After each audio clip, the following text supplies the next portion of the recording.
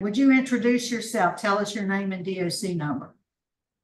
My name is Jason Lee Figueroa, DOC 407155. Merry Christmas. So, Merry Christmas, thank you. What was the DOC number again? It's 407515. Okay, yes, that's right. Mr. Figueroa, you're classified as a third felony offender. You're currently serving an 18-year sentence as a habitual offender for obstruction of justice. You were sentenced in St. Tammany on November 7th, 2022. Your parole eligibility date has passed. It was August 14th, 2023. You don't earn good time, so your full term date is February 14th, 2037. Does all that sound right? Yes, ma'am. Okay. Your case has been assigned to Mrs. Jackson. Would you answer her questions? Good morning. Good morning, ma'am. God bless you this morning. How old are you, Mr. Figueroa? I'm 45. And you're serving an 18-year sentence for obstruction of justice, is that correct? To be honest, it's attempt to obstruct, and it's being appealed as we speak. I should have never been sentenced. Yes, ma'am. Yes, ma'am. And I show that you've been incarcerated approximately 4 years, 7 months. Yes, ma'am. What are your two other prior convictions, Mr. Figueroa?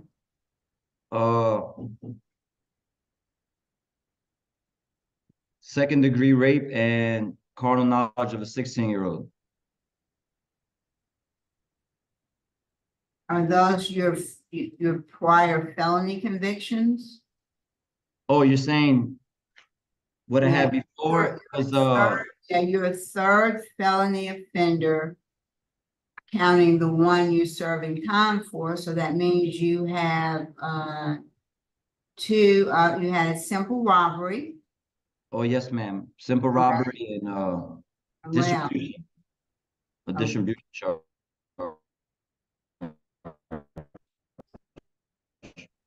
So, Ms. Figueroa, tell us what happened in the attempted obstruction of justice. Ma'am, I'm sorry, I couldn't hear you. Tell me TV. what happened in the attempted obstruction case. Oh, basically, I called my mom on the phone and I told my mom that I was incarcerated for an incident that I didn't do.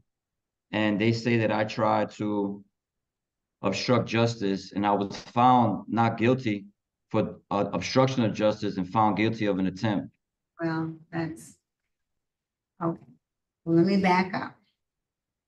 There were two runaway juveniles, one 17 and one 16.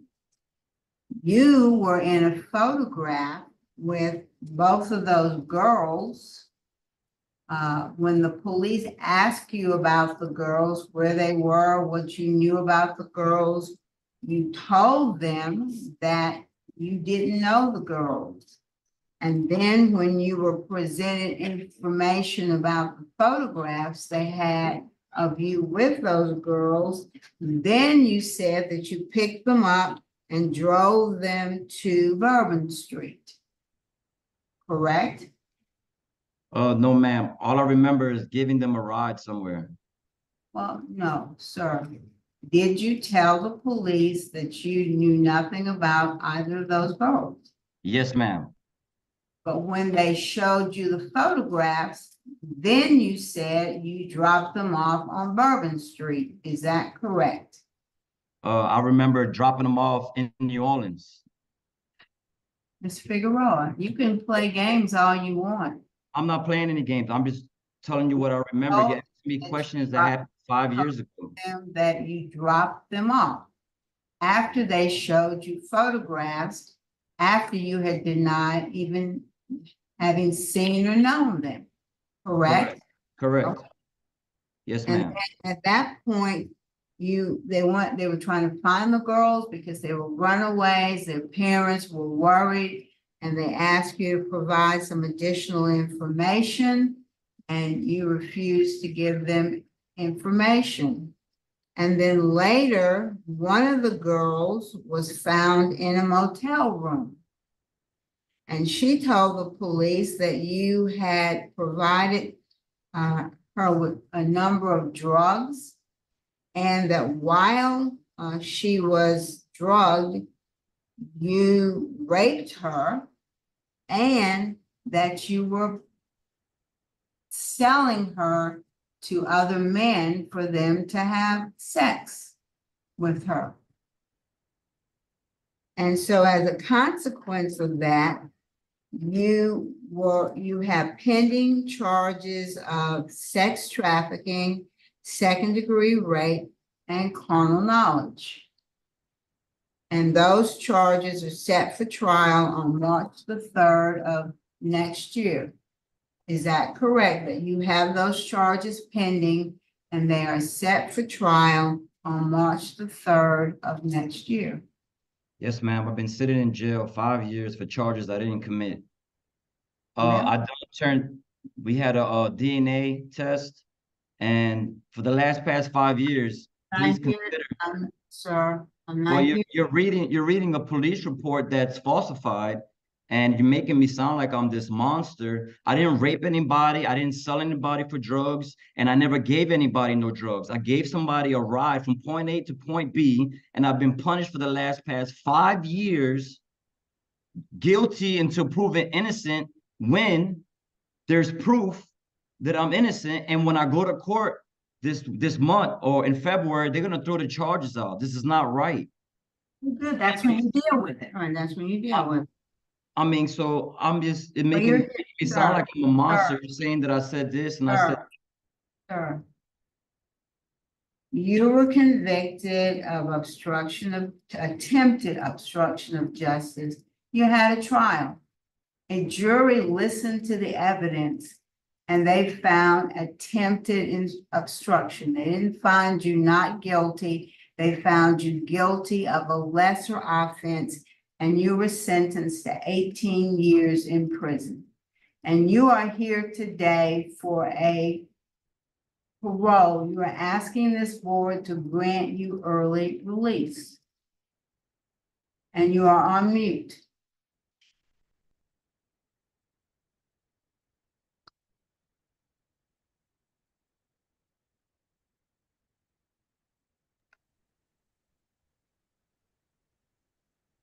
I'm sorry, ma'am. Can you hear us? Can hear you now. All right, we apologize. We don't know what's going on with the technical difficulties. You But yes, went to- ma'am.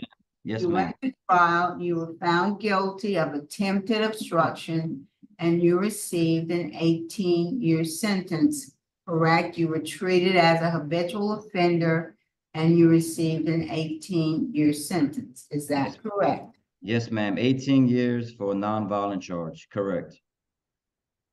Again. Why should we let you out of jail, Mr. Ricardo? First of all, I learned my lesson. Never again What lesson did you learn? to just not give anybody a ride from point A to point B. Only thing you learned? And that my fall partner that was incarcerated with me, he was younger than me. I had my own construction company. He lived with me for a little while. And at the end of the day, I should have mixed my I shouldn't allow people that work with me stay with me. I mean, 5 years in prison is a long time for something you didn't do, but I've learned that you can't trust anybody. You can't just show love to everybody. It's not right. Because this is what happens.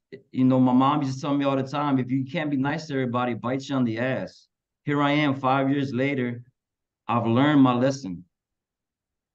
They said that I attempted to obstruct because I called my mom on the phone and I told her the truth about the matter, never hiding the matter. Figueroa, that's not why you're charged with obstruction.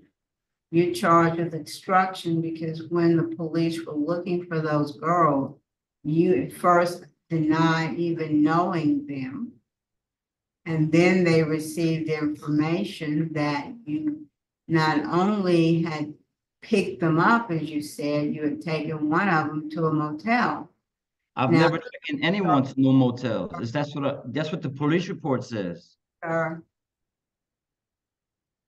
If you're asking me if I learned my lesson, I learned my lesson. Yes, ma'am. No one deserves 18 flat years for nonviolent crime. It's Okay. not right. Okay, thank you. That's all I have. Corporal, is there anything you want to add about Mr. Figueroa? While he's been incarcerated, he has not had a disciplinary record at all. Good to Yeah. hear. Thank you, sir. Mr. Figueroa, is there a brief statement you'd like to make before we vote? I was here for almost 5 years. For almost a year and a half, I was a tutor. All I do is try to help everyone in the dorm. I preach the word of Christ every day, prayer call every night. I always tell people to do what's right when no one's looking. I'm 45 years old. Yes, I was incarcerated for attempt to obstruct, but the allegations that I'm fighting are all they're fake. It was all made up. I pray every day for the victim. She said that things happened to her. That was not my fault. I'm begging y'all. My mom's about to pass away. So let me go home and be a grandpa to my kids and continue to live this life that I'm living for Jesus. Okay, well, thank you, sir. We appreciate your remarks. Is the panel prepared to vote? Mrs. Jackson? Ms. Figueroa, I'm not sure what lessons you've learned, but I'm not convinced that you've learned any at all. You keep referring to this as a nonviolent offense. But, you know, a 17 or a 16-year-old girl was subjected to something that person should not have been subjected to. Well, with all due respect, ma'am, I gave someone a ride. I never gave anyone any drugs. Figueroa, Yes, ma'am. wasn't a question. She finishing her vote.